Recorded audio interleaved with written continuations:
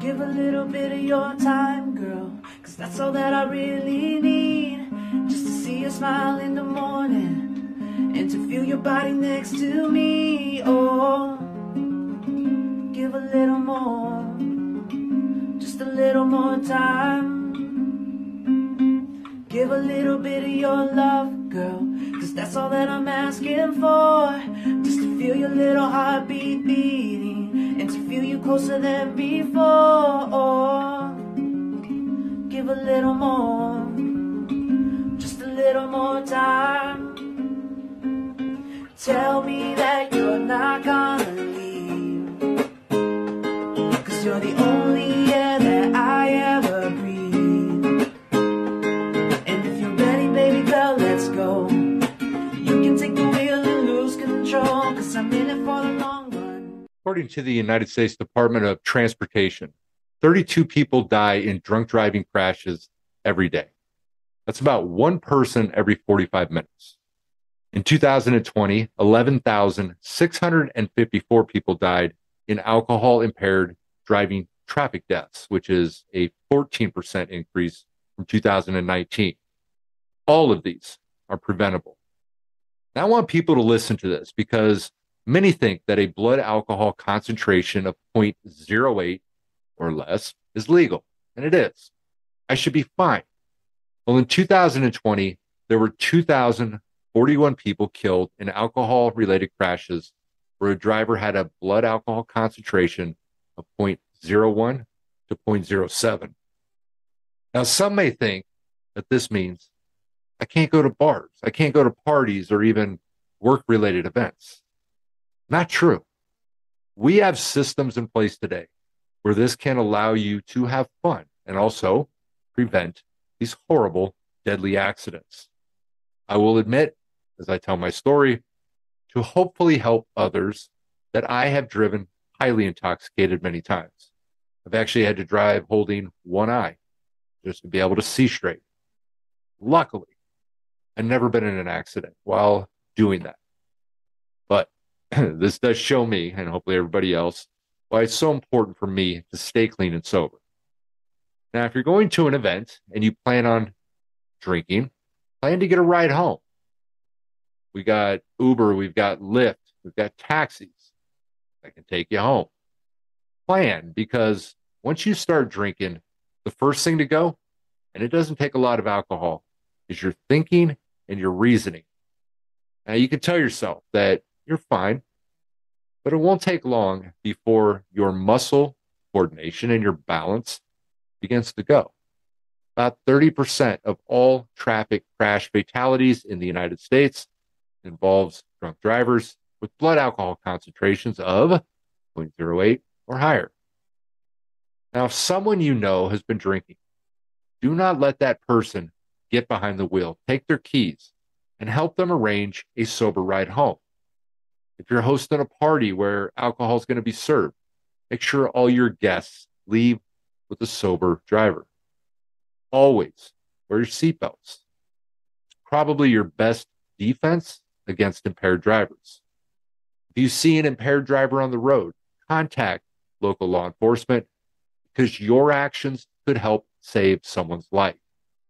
Our guest today was an upcoming movie star whose dreams and life was nearly taken by a drunk driver. Please stay tuned, because his story is important to hear. We'll be right back. You don't want to miss it. Look within yourself. Small flags of flame. Let's decide today. Freedom's the choice you make. Open up your eyes.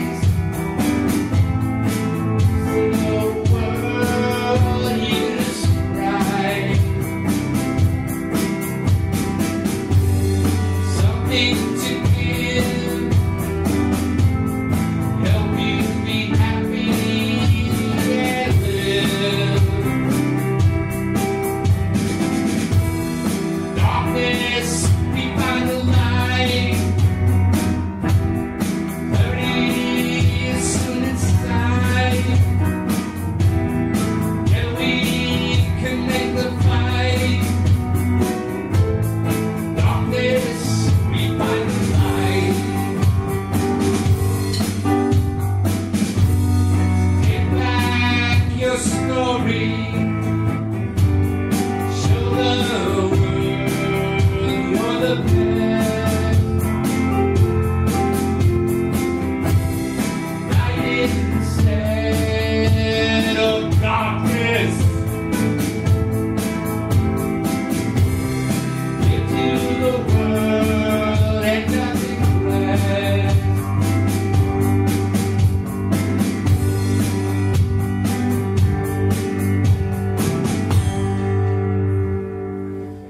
Hey, welcome back to High Wall Clean, and this is Eric McCoy.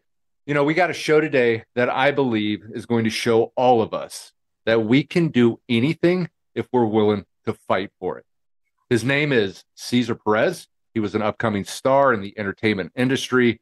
After graduating from Georgia Southern University in 2015, where he studied multimedia communications and music performance, his determination brought him various contract work as the lead graphic designer for several feature films. And it wasn't long before he was cast as Pablo in a lead role, starring opposite of Daniel Radcliffe in The Beast of Burden. Also did graphic design work for that film. And fairly quickly, following the completion of Beast of Burden, Cesar was cast as another lead character, Javier, in Blind Trust. That was in 2017. His dreams would soon become a nightmare in January of 2018 when a drunk driver slammed into his car head on. Now, to create an even scarier image in your mind after getting hit by the drunk driver, he was spun 180 degrees toward oncoming traffic, and a big rig hit him and dragged him for a bit, and basically leaving him encased in a pile of twisted metal. A severe brain injury had left him almost entirely incapacitated. His right arm was paralyzed. His femur had snapped in two. His face was shattered. He spent months learning how to breathe, eat, walk, and talk all over again. And then, on top of it all, his girlfriend. And I haven't had an opportunity to read the entire book, but I did look at quite a bit of it. His girlfriend, he was determined, was the woman of his dreams, left him. I came across his story, and I was personally inspired to reach out to him for a couple of reasons. And one of them being that the show is about recovery and recovery from substance abuse, and to remind everybody that your choices and the decisions that you make can be devastating, such as what happened to Cesar. And the second reason is that I love stories of survival. Oh, yeah, I didn't even mention, as I'm getting pretty excited about this, that I'm going to give you a real quick biography about him. Cesar Perez is a Salvadorian immigrant who spent every day of his second chance at life striving to be the best possible version of himself. He is a passionate storyteller. And this is what he did with his pain. He picked up the pieces of his broken past, his broken heart, and he bound them together into love, persistence, and determination. He is an author of a book titled Chase the Light, The Gruesome Art of Becoming Unbreakable, as he has a new passion to guide others through the darkness. Now, there was a new excitement that I didn't know until I received the media kit and I started looking through his book, which was how similar the lessons he gained from his experiences and the lessons I gained through my pain in life. Now, my story included many forms of head trauma, including having a seizure on the top bunk in jail and landing on my head and cracking my skull. But I want to tell you, Cesar definitely took it to a new level. The last chapter of his book has lines in bold. And for anybody who knows me, has been in any of my lectures or sat through any of my classes, I want to mention a couple. I don't want to give too much away, but I have to mention this. One of them, stop caring about what others think of you. Now, I don't say it quite as clean. My words are, let's stop giving a fuck what people think about us. But as Cesar put it, the best version of ourselves. The second is realize what happened is in the past and that acceptance is key. Now, I talk about not being able to change the past. The past is gone. The future is nothing but expectations, and all you have is now. Acceptance is the precondition to change. And so that the only way we can ever improve is that we first need to accept it. Stop finding change right now. I want to read a quote directly from the email that I received because it can't be said any better. But life, ultimately, is a gift. Fragile, firm, and beautiful. Throughout the course of Cesar's long, often torturous recovery, Chase the Light shines with courage, grace, and the resilience of the human spirit, reminding us that every life has meaning and every soul has a purpose, always, even in the darkest moments. Cesar, I want to thank you so much for coming on our show. No, thank you for having me. I'm excited. Yeah, and I want to tell you that I was uncertain if I would actually get a response because, and I sort of put this in there myself, and many of our listeners of this show have had substance abuse issues, and many of us have driven intoxicated, and it could easily have been any of us. Mm-hmm. Now, I'm very excited to learn from you. I also hope that I can guide you a little today, too. Absolutely. I am a counselor and I'm a teacher, but most importantly, I'm a student. And I do want to forewarn you, like I had said, I'm not great at sticking to a specific outline, but I'll try my best. No worries. So I want to say I'm very impressed with you. And how old are you? Currently, right now, I'm 29. Wow. And so that accident happened When I was 24, and I got discharged 2 days before my 25th birthday from the hospital. Wow. Yeah, and looking at those photos, terrifying. And, to see something like that, one thing I find, and again, with my listeners and everybody out there, when we become the best versions of ourselves, like you had mentioned, that so many people think of substance abusers as bad people, horrible people, things like that, right? But I have yet to ever find somebody that becomes the best version of themselves that's not a great person. And so, again, I thank you for really doing this. I appreciate it. No, it was my pleasure. I want to ask you really quick on, and of course, going to, and I know that wasn't her name, but Heather. Mm-hmm. That had to have just been horrible. Yeah, it was definitely like two trucks hitting me again, because my life was simmering down, my anger and the pain I was feeling was kind of simmering down. And then just watching that in my brain, at the time I still had the brain injury, watching that last piece of my life before the accident, kind of break off was literally how much more can a man take, how much can a heart take? And so it just broke me down further. And again, it was like two trucks hitting me all over again. It was like I had hit the reset button again, with all the progress I had made mentally, emotionally. It was like I had to start over. You kind of gave that clue in sort of the, towards the beginning of the book, which I thought was kind of interesting. And when I caught that and I saw the idea that she was all about outward, yeah, and then you being broken, I instantly kind of figured that part out, that where that was going to lead. Yeah, it was harder for me to figure out, going on along just because my brain it was just focused on her, because a severe brain injury for a lot of people it's different, but for me it was like it kept replaying the same thing over and over. Like I was on my way to see her that night, so she became my world, literally everything. So I would have done anything for her, and that's how severe my brain injury was. Like I would have jumped off a bridge if that made her happy, like that's how bad it was. But slowly, as my brain kept healing, then I could start seeing what everybody else was seeing, what everybody else had seen. But again, they weren't going to tell me because I was already as broken as could be. So it was interesting. Your rise to fame, hitting those big movies. And then right after that, you get into that accident. You were headed to her house. What do you remember? I remember everything from before the accident up until when I saw the vehicle in front of me veer drastically right. and then I just saw flashing lights, and then that's it. And you were in a coma? I'm assuming I got put in the coma, so I was in an induced coma for a few days while obviously they were trying to do surgery, trying to stabilize me. But I don't remember. I know I was conscious because there are videos of me moving, and there are when I went to the first responders to thank them personally, they said that I was spitting my teeth out and I was fighting them off, when they came to rescue me. So I know I was conscious. I just don't remember it.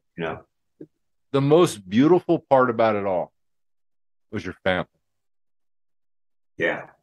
And this is the thing that what really sucks for some people. Mm-hmm. I think the support, I can almost guarantee that if you didn't have that, you might not have made it. That support was so vital in my recovery. I like to think that no matter what, just because of who I was, how I was raised by my family, again, because they raised me and all the values I had that were instilled in me, like I would have made it out some way or another, but having them there just helped me so much more, helped me recover quickly. I don't know how long it would have taken if I had been by myself, but it did make a world of difference just having them by me. Were your parents paying money to quote unquote Heather? Yeah, and I didn't find that out until after the hospital when I sat down with my mom and talked afterwards. She said that she was giving my sisters $100 each week because they were driving back and forth, and then my older sister, would pick up Heather and drive up to the hospital. And so my mom, she took Heather to the side and told her I would give this to my child, me, if he was here, if he was conscious. But since you're a part of him, I want you to have it for any expenses that you coming to see him cost. And I didn't know about this, obviously, until way later. But do you think did your mom know that it wasn't going to work out with you guys? Oh, they all do. They already had an idea. They just kind of didn't say anything because, again, they saw how my body was an engine and Heather was my motor. Like that's how I can phrase it, because she was the reason I kept going. Like I was gonna make it out of there for her, for me, for us. Because I really didn't care about my life at that point. But I was gonna make it out for us, and so they saw that she was my motive. So they were like, let's just hopefully she stays. And my sister even told her, well, not told her, but she told my family, I will even pay her to keep coming just because they knew how important she was for me in my recovery at the time. Now you're back working again. Yeah, I'm back doing 100% everything. Yeah, because I had looked on the IMDb, that there's a new movie. I'd kind of even put on I couldn't find a photo of anything. Yeah. You're back doing what you love. Yeah. And like when we left the hospital, I told my mom that her and I spoke, and I told her that I was going to get back everything. Like this was unfair, and that I was going to fight till the very end to get what was taken from me. And she was like, I'll be right there beside you every step of the way. And we did it together, People that have near-death experiences like you, mm-hmm. all of a sudden sometimes see the world different. How do you see the world today compared to the way you used to see it? Yeah, going off that, like I don't remember when, because I coded on the paramedic several times, which basically means that I stopped breathing. My heart stopped beating. They had to revive me. But I don't remember if I saw anything flash before my eyes or anything. But that being said, now I do see the world in a different perspective, just because I do feel unbreakable. Like, and I don't mean physically, but I'm saying like nothing really can change me or persuade me away from my goals. And like little things before that would sometimes bother, or maybe sometimes still do bother most people, like I put this as an example all the time, but let's say parking in front of a store and you can't find the closest parking spot, right? So then you get frustrated because you got to park all the way in the back. For me, now I purposely like park all the way in the back because I was so close to not being able to walk again, not being able to do anything. So every step I take, everything I do now just has a brand new meaning, and I have so much more gratitude to be able to do it. Just when you're that close to losing anything really, then you have a new appreciation for everything. at a whole nother level. And so that's where I'm at right now. Yeah. Yeah, that's what I always say with appreciation. Appreciation, the strongest outbound form of love, the idea of giving of everything and asking for nothing. Mhm. And so many of us, sadly, have to lose things Yeah. before we say, "Oh, look what I had," and now I don't have it anymore. And I think that is one of the benefits of, pain, I guess. Yeah, it's one of the few things you can come out across on the other side of things with a plus, aside from all the pain and suffering, but it's what you make out of it, like what you do and how you react to every situation. Because again, I could have gone the opposite direction, like drown my pain in alcohol, that gone elsewhere, gone to a dark place. But thankfully, having my family there helped me kind of stay on the straight path and focus on my goals and looking forward towards tomorrow. Did you ever reach any place of wanting to kill yourself? Yep. And before my accident, like again, I was as healthy as could be. I was in top shape of my life. I had everything going for me career wise. And I was never an emotional guy. I was never an emotional person. Like if I was angry or upset, I would go work out. If I was feeling emotional, sad, whatever, I would write down music, pick up my guitar, sing something. But at after the accident, like all of that had been taken away from me. Like I could barely walk, I couldn't move my right arm. I couldn't sing because my mouth was wired shut. So it was so depressing. And then the worst part was waking up and seeing myself for the first time, like a few weeks after the accident happened, and not being able to recognize that person in the mirror. That just kind of broke me to a whole nother level. And that's when I thought about suicide. And it was depressing because the following morning I was brainstorming how I would go about doing it, but I would have to ask for someone's help, to do it. Like that's how depressing and how like such a low moment it was for me that I couldn't even do that. I couldn't even end it if I wanted to because my right arm was paralyzed. My mom kept holding my left hand day and night. I couldn't talk, I couldn't move, so it was even more depressing at that point, just realizing that I couldn't even end it. Which was good. Yeah. That was God right there, right?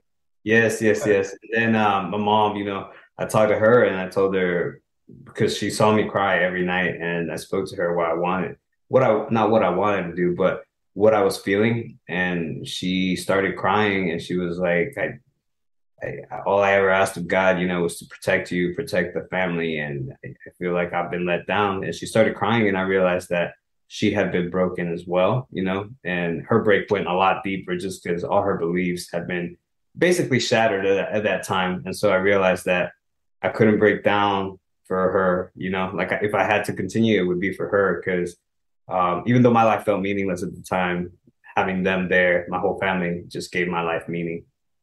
And that's the power behind this stuff. I've done a lot of, interviews with a lot of different people. I say this all the time to some of these people that it's a good thing you went through that. Just in the light of that, you now have experience and you can reach out and help people. You've got a message to those that are suffering. Somebody has to do it, right? I know it's kind of a crazy way to think of it, Yeah. No, for me, once I got to the step of like accepting or the place of accepting, what had happened, and just kind of finding that peace, I realized that, yeah, I don't think, this was meant to happen for any. Obviously, it wasn't my fault. It was some drunk driver, some idiot who got on the road drunk. But aside from that, not a lot of people, but a few people that were on the road behind me, the day of the accident, got in touch with my family and they said that they had kids in the back seat that would have died, 100% if they had been hit rather than me. And so I think that maybe, if I helped save a life, then it was worth it. If I was the one that was meant to take it because I could, then, I'm okay with it. Because you're unbreakable. Yeah. One thing I caught when I was first looking at the beginning of the book, when I got to the showed the chapters and stuff, and I got very curious on the chapter where you meet with the drunk driver. Yeah. Now, he got 7 years, 8 years. He got sentenced, from my understanding, the ruling was he was going to serve 8. He had already served 2 at the time of his criminal trial, so he was only going to serve 6 more. He'll be out pretty soon. Yeah, he'll be out soon. Yeah, How do you view that guy today? honestly, just a, a roadblock or a rock in the road, like something that just I hit, or well, basically he hit me. But I'm saying like, that was on my path, and it just made me stumble, for obviously for almost 4 years. But I try not to think about it that much, just because I'm focused on tomorrow. I'm focused on, living today, focusing for tomorrow. And then everything that happened in the past, like I vowed to leave behind, all the what ifs, all the, oh man, if I hadn't driven down that day, or if I hadn't stayed there, if I had stayed at work maybe one minute longer, if I had stopped by to get gas sooner, it's all those things I've left behind. And with it, so have I left him behind, all those bad moments, all that pain. I've healed from it, and I put it aside. I don't really think too much of it. Do you forgive him? I do. I do. Just because, and it was hard getting to that point, but realizing that I'm alive, all he did was kind of just put my life on hold. It would have been a lot worse, obviously, for my family if I hadn't made it. Because that anger, I don't know what would have happened with them, like how do you give that back to somebody? And so for me, once I realized that, hey, I'm alive, and I still have breath in my lungs, I can still live a fulfilling life despite the trauma and scars, then I was like, there's no point in holding on to that anger anymore. Yeah, we talk about forgiveness, and we don't do it for the other people. Forgiveness is something that we should do for ourselves. And so many people think that like the person has to say they're sorry, or, and a lot of times, people don't. But it's just letting go. Yeah, I'm not going to carry that baggage anymore. exactly. And that's what it is. Because I mean, even if they do apologize, right? Who's to say they even mean it, right? So it's like it's all within you. Like if you want to let it go, if you want to live with that anger, then by all means. But for me, the anger served the purpose. Obviously, it served as energy, and I pushed it all into my recovery and just pushing myself further and further each day. So I channelized the anger, but afterwards I realized that there was no point in being angry anymore. Like, what was that going to do for me? Yeah. I just focused. Destroy you. That's about it. We get a lot of people that have been sexually abused, sometimes by parents and that kind of stuff. And the sad part is that they continue to hold on that and just use it as excuses, Yeah. to continue to make bad choices. So that's cool. It's, that's powerful. I'm going to ask you one of the questions that I had on the thing was, when did you make that decision to write this book? It was my mother's idea. She was the one that told me to start writing down everything, just because she saw how angry, how depressed, how emotionally distressed I was. She thought it would help me in some way heal internally, which is what I definitely needed. I didn't think much of it. I didn't expect any of it. I just started doing it because I could barely do anything else. So I figured I was a big fitness fanatic. I worked out a lot. I figured the only muscle I could train at the time was my brain. So I started reading and I started writing, and it served as a catharsis for me, like putting everything on paper, or well, typing it out. Uh, Slowly, as my brain injury kept healing too, I started putting together the pieces of my broken life that was now my puzzle, or of this puzzle that was not my life. And slowly, I started feeling that I was healing, and the tears stopped flowing after a while. And that's when I realized that there was a message I wanted to get across. So I started editing the book. I started editing the pages because I threw the whole kitchen sink at it. It was basically me just venting and showcasing like everything what had happened. But I realized I could thin it down and still get the message across. Do you got a new girlfriend? I do have a new girl. Yeah, yeah. She's amazing. You purposefully left that girl out of the book, huh? Any photos of her, huh? Yeah, yeah, purposely. Yeah, And you yeah, had one, and it was in there. Was that the one that was fogged up? yeah. It See was the blurred face? out. Yeah. Yeah. Well, I did it because I did it wasn't honestly I was gonna leave her out of the book, but because the whole, obviously the accident happened because I was driving down to see her, like it was inevitable for me to, leave her out, especially when she was the motive for me to get better, Yeah. as I was recovering. Because I didn't want to share that part of my life, who wants to say, hey, I got heartbroken, nobody wants to say that, but I figured it was a important aspect of my story, and I wanted also to share with everybody that I literally was broken down in every sense of the way, So the last part that was still intact was my heart at that point, but after that, it was only picking up the pieces and binding them together with love, patience, and resilience. I want to ask you a real quick question on going back to the brain injury thing.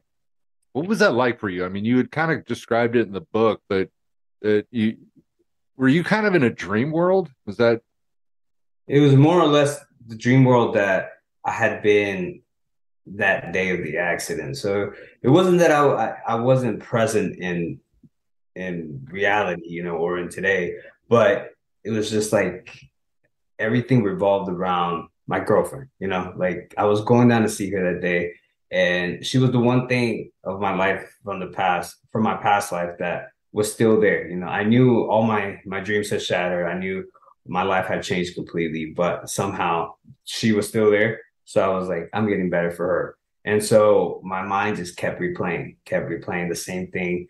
And that's literally how it was. And I kept getting migraines because my brain was still hemorrhaging. So there was a lot of blood that my body had to absorb.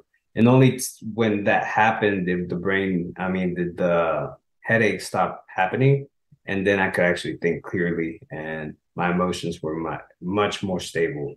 and then COVID hit, right? COVID hit, yeah. And how was that whole experience for you?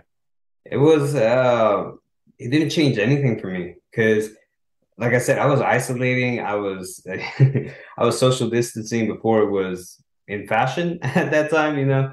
So it didn't change anything for me. Like I woke up, did my therapy. I tried to work out. Then I went, read some books, worked on my portfolio. My days never changed. And the only thing that did affect me was having to put my surgeries, that most of them were qualified as elective surgeries, like the facial reconstruction, all the other procedures, just because the hospital beds were getting booked and full with COVID patients, and so rather than be angry, I was just thankful and grateful that I was still alive, and if my bed could be better used for somebody who was battling for their life, then by all means, I would be patient and just keep working out and pushing on with my recovery. Yeah, I keep thinking I want to go back to a second too, like with your support, with your family and stuff. And I correlate this a little bit with, substance abuse and people that are in recovery. You obviously had your family, that was there, would do anything for you. I Yeah. pretty much saw. Um, and then we kind of look at this, in the world of recovery, with substance abuse. And that's something a lot of people don't have, is that support, but it's something that we always push for. And of course, there's the 12-step programs and, these other people that they can find. And sometimes we do find those people in recovery that they'll do anything for you. Yeah. I think that's one of the greatest messages in your book, that we don't have to do this alone. Yeah. Now, aside from your parents, you have sisters, one sister, two sisters. Yeah, I have two sisters, and they both helped me throughout my recovery process. My older sister left to go to San Diego after I got discharged from the hospital. And she had a baby and named him after me, just because everybody had been afraid, that they were going to lose me. And I'm the only guy in the family besides my dad. So I was the baby in the family. So it definitely almost tore the family apart. But we're still holding strong. Now, you were born in El Salvador. El Salvador, okay. And then, how old were you when you came over? I was 3 when my family brought me here. Okay. Spanish your first language then? Yeah, Spanish is my first language. So then you got to learn English. English, yeah. Was it hard? Was English hard? No, it was easy for me and my sisters just because we came at a young age. Yeah, yeah. For my parents, it was a lot more difficult. And even in high school, though, I was going to take Spanish because it would be an easy A, but my mom never let us. She was like, I brought you guys here for, for the opportunities and for education. So you guys are going to take French. So that's why I took French. And You speak it fluently? my sister speaks it a lot more than I do. I speak it, but she speaks it better. Man, and you still got all that, even with all your brain injury, huh? Yeah, that was the surprising thing, and I think that's why everybody's just amazed, how well I recovered. Just after those huge impacts and all the injuries I sustained, my brain is 100%. Yeah. Yeah, like I said, even before we got on here, I mean, you look great. Thank you. To see those photos, and the way they did a really good job. And those were the what do you call it? The most PG version that I could find. Like all the other ones are really intense. So Yeah, we'll save those for later. it's amazing, man. You're definitely that story of Unbreakable. Most people don't survive that. Yeah. So every day's a blessing to me, and it's it's even hard for me to believe it, even though I went through it, right? But like when I go back and see all the videos, the pictures, even when I read the book again, it's tough looking at it and realizing, wow, I really did go through all of that. But thankfully, I'm on the other side of it now, and hopefully I can help others, go through their darkest moments and at least try to find that line that for me, I kept chasing this whole time. One of the lines I say in my book is, no matter where you've been or what you've done, you can do anything you want if you're willing to fight for it. Absolutely. I believe that. Yeah. Do you go out and do any speaking engagements? Yeah, I have 4 lined up for this month and early September. I'm actually doing one with Mothers Against Drunk Driving later in Monday of next week. Those first responders, how was it to be able to meet them? I mean, it was surreal in the sense that, again, these were people I didn't know. They were complete strangers to me that night. But same as the drunk driver, like I had no idea who he was, and he changed my life completely. But then these people, these strangers, gave me my life back. So it felt amazing being in the room with them and just being able to shake their hand and letting them see me walk in to basically show them what miracle they produced. It was I can't even put it into words like how surreal it was for me. So obviously we can't change our past, Mm-hmm. but what we can do is we can transform our past. I kind of want to ask you on this, but this is sort of the way I look at it with myself is I did a lot of bad things, and through my addiction, I was a methamphetamine addict. Got arrested 4 times in 6 months. In 2001, I was looking at 15 years in prison. That's where I ultimately started changing my life, was in custody. That was actually at the point in time where I felt more freedom than I'd felt in years when I was in custody. It showed me that freedom was actually inside, not anything from external. Yeah. And I look at my past, there's nothing that I've ever done that makes me who I am. That's not me. I'm the one that did those things, but that's not me. But I can look at my past and I can say, you know what? My past helped shape me, and I love who I am today. I love who I am today. I wanted to ask you on that, and this is a tough question. Do you think this whole situation's made you a better person? I see how it could be a tough question because if I were to say it has, then it would be kind of like saying, oh, well, the accident was a good thing, right? But in my whole book, like even at the end, I'm always like, if I could change the past, I would, because the person who I was before is the same person I am now. This is my perspective on life has changed in a way that I'm more appreciative of the little things, right? But again, I wasn't ever doing anything wrong. Like I've always tried to be a light in the darkness. So this accident, again, should have never happened. But because I was probably one of the only ones that could take it, at the time, I would rather me take it than some little kid, So I'm okay with it. And with that, now I take full responsibility of getting myself where I want to be. And thankfully, nothing inside me changed. So Yeah. I'm all better for it, I guess. Do you think one thing changed though is that you're actually now you want to reach out and help people? No, I think that part of me was still there, like I've Was always wanted to help people. I've always wanted to, try to get the full potential out of everybody. And thankfully that still stayed after the accident. Because again, I went through dark moments where I could have gone the opposite direction, like it was two complete different spectrums. And more obvious, it couldn't have been as when I went to go see the drunk driver that hit me, right? He was from El Salvador, same place I was from. My height, he walked in, orange jumpsuit. It was like looking in the mirror. He was a little bit older, but I was like, we both made decisions, that took our paths in lives different ways. So we were on opposite spectrums, right? So I could have done what he did, drown my sorrow and pain. I mean, in liquor or alcohol, but I didn't. So I realized that everybody does have a decision to make, and mine was that, hey, no, I'm gonna stick it out and fight it out, and I'm still gonna help people, hopefully with my story, and just keep pushing forward. So that's cool. I like that you are who you were back then. mhm. You're still the same person. For people out there that are suffering, what would you tell them? I would tell them to hold on for one more day, and keep. This is what helped me the most, and I think it's one of the biggest, uh, I guess, points in my story is focus on what you can control. Like put all your energy on what you can control. What you can't control, put it out of your mind. Like it'll come when it comes. But for me, like especially when COVID hit, like obviously I had all these surgeries pending. I had to put them off. I couldn't control that, but the things that I could control was, all right, strengthening my leg, strengthening my brain, like focusing on getting my portfolio beefed up. And so I focused on those things, and that kind of put my intention on that, helped keep the negative thoughts away. And slowly time went by a little bit faster. And for me, the things I couldn't control, they eventually did happen. So all I did was hold on for one more day. I was like, today, it's okay. I'm still alive.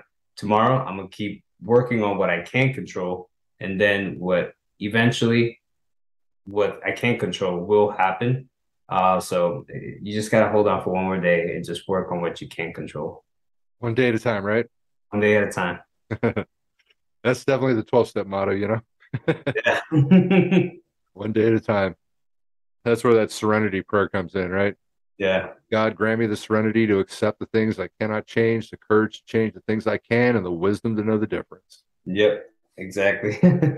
Yeah, it was hard, not being able to change everything you wanted at once, especially me going through all these surgeries.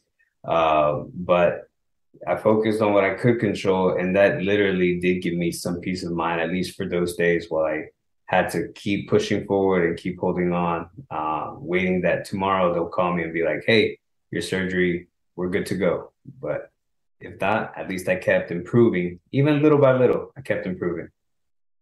As I say with the brain, the brain is like any other muscle. The more we use it, the stronger it gets. Yeah. And that's where that book probably helped you, right? Yeah. No, it did wonders. Did you learn a lot about yourself by doing it too? It wasn't so much learning about myself, it was more about kind of putting the pieces together of my life. Just because I was out for that, I still don't remember, like 3 weeks after the accident. So it was just kind of like putting pieces together and kind of realizing, hey, this is my life, like putting it down on paper and realizing I can't change that. But now I understand, like kind of like the chronological events, and realizing, hey, I got from here, now I'm here, let's get here. Let's push forward and get to a new place where I want to be. And you're getting there, right? Yeah. Were you worried about your career when all this happened too? Did you think it was gonna fall apart, or Yeah, but I think that was out of my mind probably for the first several months just because my brain injury. But afterwards, after I started realizing what had happened, really analyzing the magnitude of the events, then I started freaking out. And I started realizing that, hey, my life was completely changed. And is it ever going to be the same? Who knows? Only I could decide it. Or if not, I could make it better. So that's what I chose. And that's where I'm heading now. Back in it, back in the swing of things. Back in the swing. Hey, is there anything I haven't brought up that you want to say? The only other thing I would say, I guess the point of my book and the message that I wanted to get across, I really just wanted to help people get through their darkest moments, you know. For me, the darkness lasted for 4 years. But every darkness, I mean, every night has to end. So you just got to hold on for one more day. And throughout my writing process, I was going to edit it because I'm a perfectionist, you know, like I really like things to be how I want them and almost perfect. So I was going to keep editing it. But then I realized that my writing does get a lot better. The best writing is at the very end of the book. And that's because throughout the whole writing process, my brain injury was healing. So I was gonna re-edit it, but then I wanted the reader to go through that journey with me. You know, I felt like it would just bring them in a little bit more. So I decided to leave it as is. And I'm pretty proud with how it turned out. Just kind of taking the reader along the journey with me through acceptance, you know, through the sorrow, through the ups and downs, and finally to finding some peace and joy. Yeah, like I said, I didn't get an opportunity to read the whole thing, but it definitely grabbed me. Yeah. The story is, and I think the way you wrote it was magnificent. Thank you. So yeah, I want to, again, everybody check out his book, Chase the Light, The Gruesome Art of Becoming Unbreakable. And it can be found on Amazon, Books a Million, Barnes and Nobles, online right now. It's gonna be physically in hard copies in brick and mortar stores, you know, like Barnes and Nobles and Books a Million, later next month. But right now it's just online that you can get it. Probably Amazon would probably be the easiest way, honestly. Yeah. Amazon is always the easiest for everything, right? Yeah. So, all right. Well, very cool, man. Hey, I want to thank you again for coming on here and sharing your story. Powerful. And you're just proof that we can get through anything. The human spirit, right? Yeah, it's all about that. And no, thank you so much for having me. I'm glad I get to share my story with the world, you know, and just help others continue pushing forward and just hold on for another day. I had recently done a show with him on Hot Topics on Johnny Rock and Roll Radio. You can catch that episode on johnnyrockandrollradio.org under past episodes. It will also be posted on highwallclean.org. And he sent me a little snippet of a song because he's going to be putting out an EP soon. And so here is a song called Chase the Memories. Hey, I want to thank everybody for tuning in to another episode of High Wall Clean. And as I always like to say, keep getting high, but let's do it clean. We'll see you soon.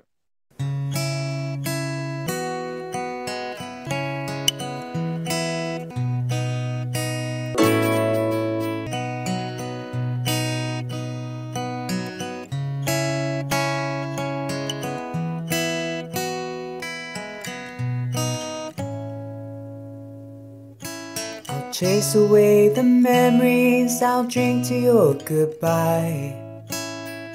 I swear I'll put this bottle down, but tonight it's running dry. And it won't stop the pain. When what we had is gone, the music, it won't fade. But your memory somehow does. I'm letting go. I'm letting go.